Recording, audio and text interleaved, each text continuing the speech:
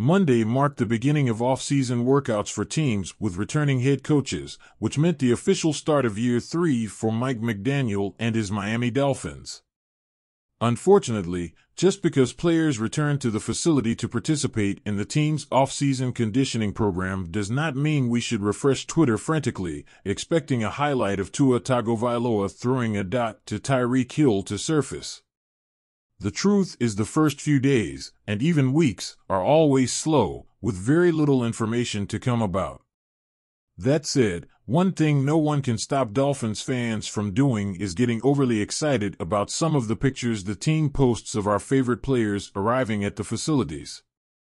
Newly signed tight end Jonnu Smith arriving in a Tesla Cybertruck was a sight to see. And let's not pretend we all didn't love seeing Tua smiling ear to ear, excited to get back into the lab. However, what seemed to get the most attention on social media was how much bigger second-year running back Achane looked when arriving for off-season workouts. I'm talking a Charmander to Charmeleon-like evolution, or as I said pre-draft, Kadabra to Alakazam.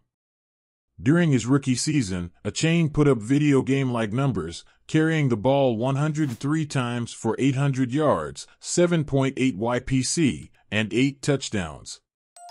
He also impacted the passing game, catching 27 of 37 balls for 197 yards and 3 touchdowns. All this despite being placed on injured reserve and missing 6 games a season ago. I repeat, Achane missed 6 games as a rookie last season, despite averaging an insane 7.8 yards per carry. Now, if our eyes aren't deceiving, it appears that Achane has taken the first steps to become bigger, stronger, and, hopefully, more durable.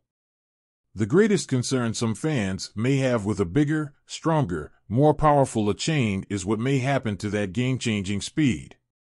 I'm definitely not an expert, but for a guy as fast as Achane, I don't know that you'll really see a massive drop-off in his playing speed. The dude is fast. And he will still be fast whether or not he gained 10 to 20 pounds. Note, I'm guessing how much weight he put on like I'm at a baby shower trying to figure out how many M&Ms are in a jar. It will be a few weeks before we finally get to see Achane and the new-look Dolphins on the field.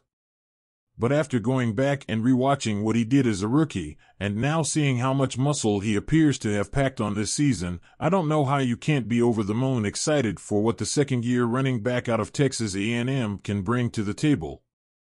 Adding to the anticipation, rumors swirl around the team regarding potential draft picks and trades. Speculation is ripe about which young talents might join the Dolphins roster and which seasoned veterans might be on their way out. The offseason is always a time of both excitement and nervousness for fans, as they eagerly await news about the team's strategy and lineup for the upcoming season.